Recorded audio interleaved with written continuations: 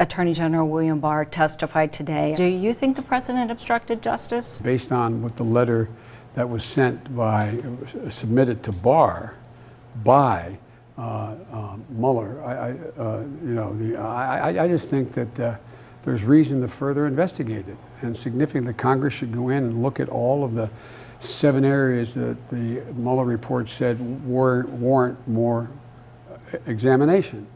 And but I really am disappointed in Attorney General Barr. Really disappointed. I think he's lost confidence by when he asked, did he, this letter all of a sudden that we find out that Mueller had sent to him saying, hey, basically, I got a problem with the way you're saying this.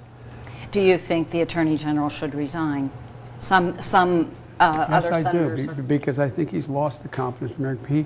He's the American. He's not the president's lawyer. He's the people's lawyer. He's to defend the people and the Constitution. He's not there to defend the president. But this is kind of what happens when you get caught in the mix of this administration. It's just you seem to get pulled down, and but I think he's lost the confidence.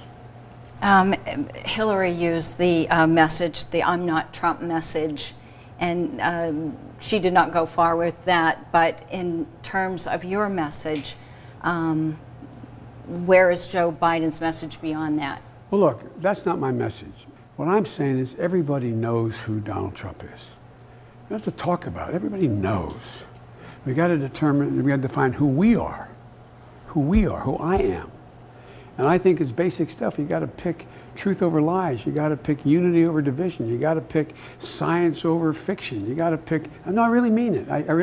And you got to. I'm running for 3 basic reasons. 1, to restore the soul of this country, what the Constitution calls for. 2, to make sure that the backbone of America is rebuilt, the middle class, and this time we bring everybody along. Everybody, regardless of who you love, where you're from, whether or not you're African American, whether you're black, white, Hispanic, everybody gets in the deal this time. That's the way we grow. I'm running because I think 4 years of this president will go down as historical aberration in time. 8 years, it will fundamentally change the character of who we are, and we can't let that happen.